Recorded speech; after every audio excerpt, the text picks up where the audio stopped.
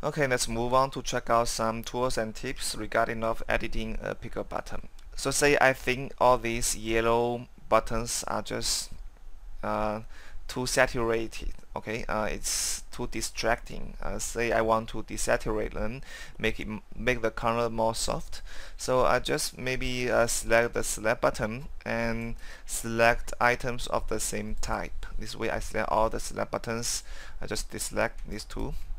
And to address these colors, I just use Control U hotkey. This will bring up the address button color dialog. And the same feature can be accessed through this edit address button color. Okay, so this is pretty much like a hue and saturation dialog in Photoshop. You can now tweak its hues and tweak its saturations. Okay, so this is a pretty handy tool you can use to desaturate these buttons, so make them more soft colored. Okay, so say I'm happy with this items and maybe bring down the darkness and say okay, then this button color will be more refined.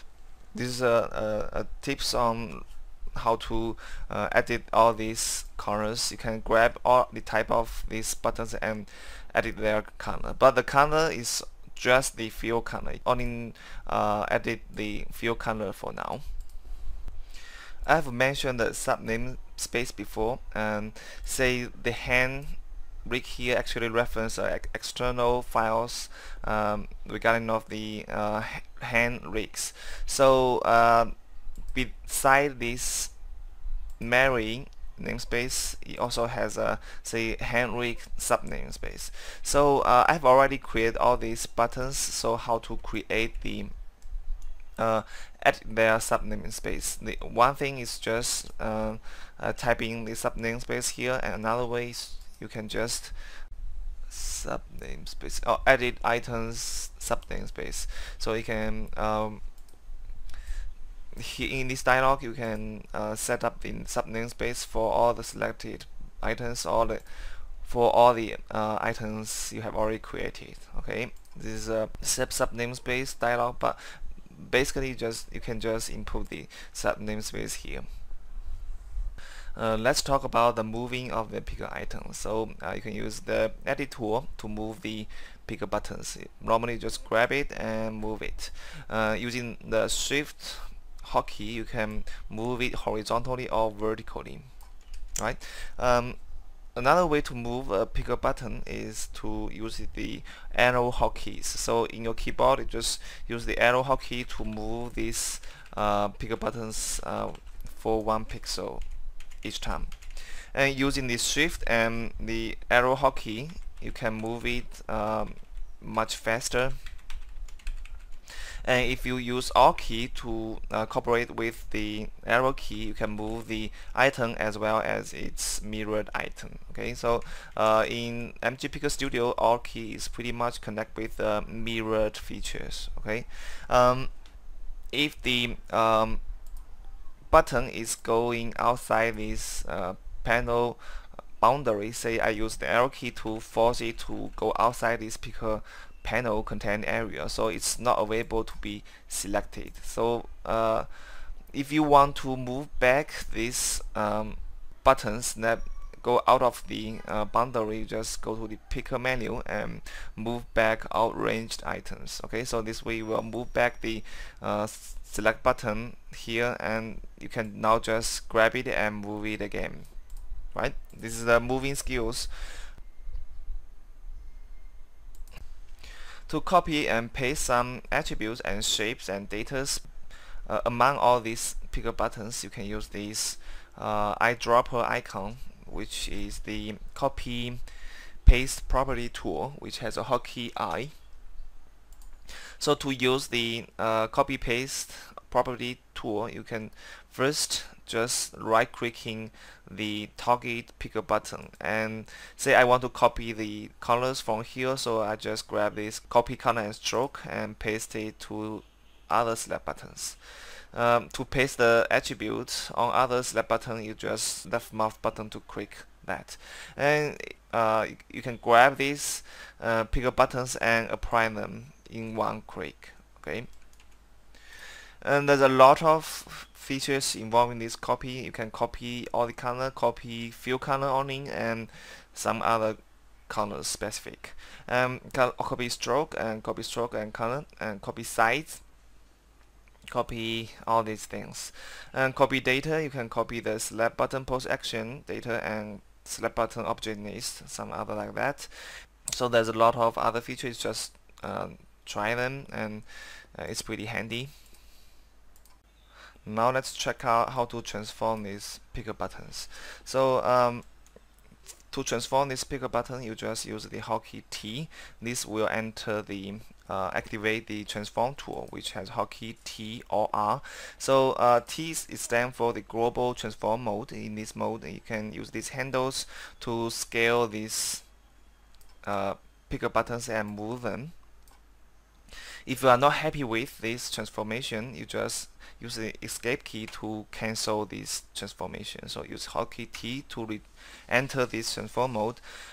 If you grab this handle and move it, it will just transform based on the object point. Say I use this handle and I move it, it will transform via this point, right?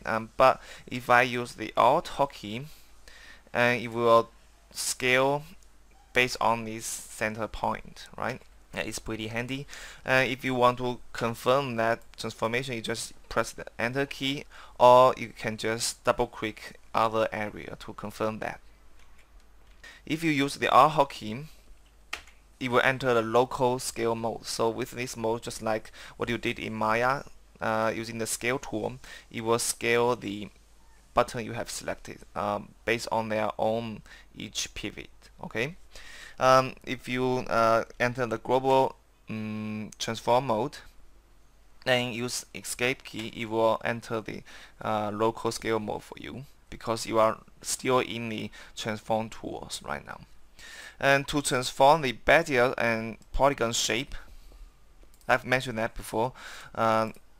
You can also use this transform tool, but right click on it and transform polygon and bezier shape. This way you can rotate and flip the bezier shape or the polygon shape, so you don't need to actually redraw them. Alright. Another thing I want to mention is here I got the, say I transform this finger buttons, and I am pretty happy with this size and positions. So I want to confirm this transformation, but I also want to apply this transformation to the mirror buttons. So you can just Alt and Enter to confirm that. So the transformation is confirmed, and the same transformation applied to its mirrored picker buttons. So I just undo it. Say if I move this, but forgot using the Alt hotkey. So how to apply this new position to the mirrored side? You can just using Alt key to move it a little bit. So another way to do that is using the Shift and M. Using the Shift and M hotkey, you are actually invoking the apply minimum info to mirrored features here. And say for this button, I decide to use the polygon shapes. So I activate the polygon shape tool using the hotkey P and click on it. It will ask me if you want to convert the shape into polygon, and I just edit it. Okay, I'm happy with this shape, but how to apply these shapes to the mirrored button here? Also, you can use the Shift and M hotkey to do that. This is pretty handy. And if you check out the toolbar here, there's a lot of buttons for aligning or distribute the picker buttons. So I just enlarge this UI to show more these buttons. Also, you can just grab this toolbar to this vertical area. So for now, if say I want to align all these buttons vertically, you can just use this And remember that all these alignment and the distribute feature are repeatable, so you can just use the G hotkey to repeat this alignment, right? So it's pretty handy.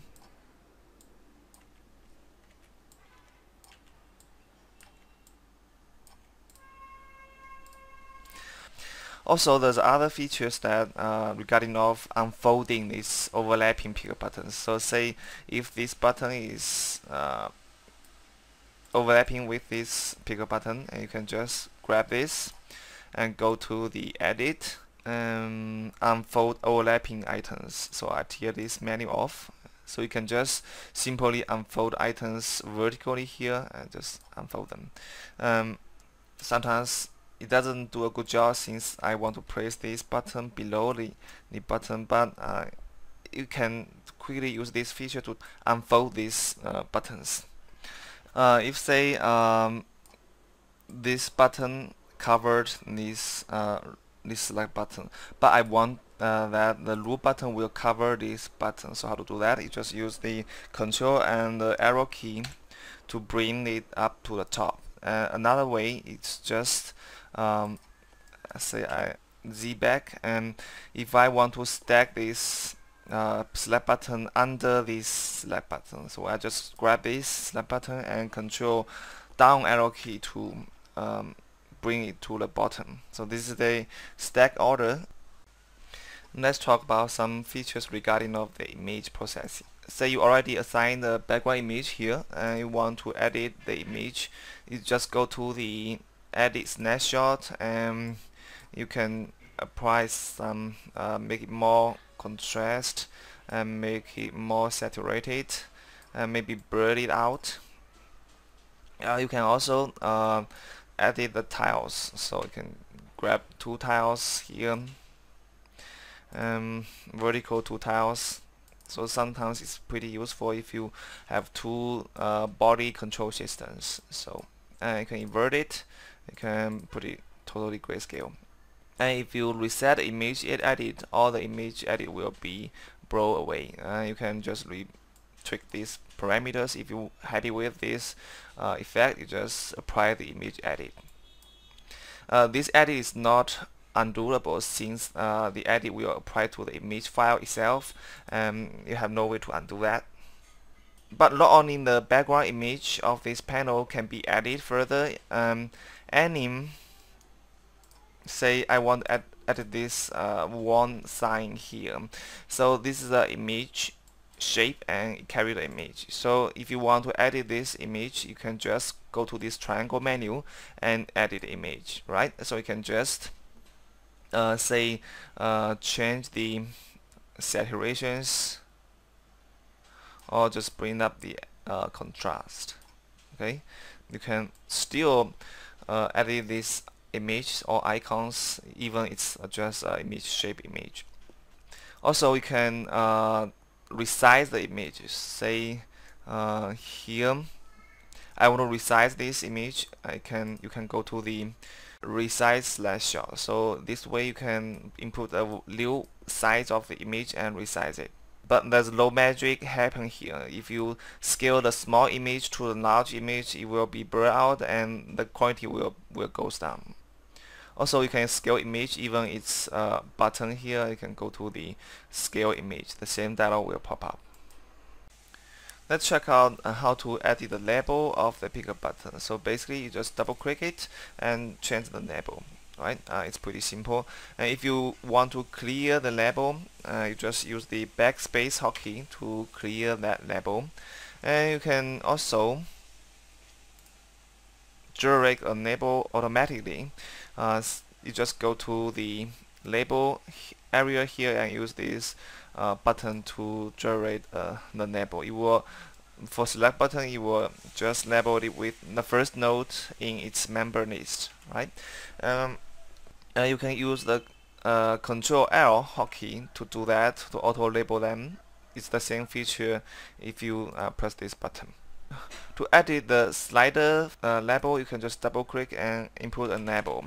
But if it's a select button without any background frames. It's a little bit difficult to double click, since double click on this slider handle will just select the slider itself, and if you just single click this area, it won't select the slider for you. So this way you can hold Alt key and double click this slider handle, and it also activate this input field, so you can just input a correct label here. In MG Picker Studio, any type of picker button can be copy and paste. Even it's a panel, so I can grab and copy this, Control-C copy this body panel and paste it here. Right, the whole panel being copied. And just one thing I want to mention that is, if you grab this picker panel and select, say, this picker button and Control-C, it will give you a warning. Say that because you have already selected picker panel and other picker items, so only the picker panel will be copied to the clipboard. These picker items won't be included. Okay, so in case you accidentally pick other items and with this picker panel and use Control-C, they just copy the picker panels. So this simplificates the logic regarding of the pasting. Also, the picker button can be duplicated, and for duplication, say I demonstrate here. Say I want to duplicate it, I just use the Control D hotkey to duplicate, and it will place the new button below original button. So, and if you want to duplicate and place it at the right side of the original button, you can use the Control Shift D, and alternatively, you can imagine that you can use the Control Alt D to place above the original button, or the Control Shift Alt D to place the left side of the original button. This is the rules of the duplication, and every type of picker button in MG Picker Studio support the duplication. There's an important attribute regarding of the select button. It's the post action. So if you say set it to switch to the translate, current tool is rotate, and you use the preview tool, or in the animator mode, if you click and release within this button, it will switch to the translate tool for you. It's pretty handy for animators, so they are ready to go and manipulate these controls. Okay, so it's pretty important. During the creation of the select button, it will test the attributes, see if there's some locked attributes. So if the translation and scale are locked and only the rotation available, it will automatically switch the post action to switch to rotate tools during the creation of the select button. So this attribute is pretty much be done automatically, but if you need to redo this check, I mean the attribute checking, say the select button is actually be duplicated, you can use this feature edit and auto set select button post actions. So this will batch editing the post actions based on their nodes and attributes. So this is a pretty handy tools. Another thing I want to mention is the parent-child relationship regarding of this picker panel and its child picker buttons.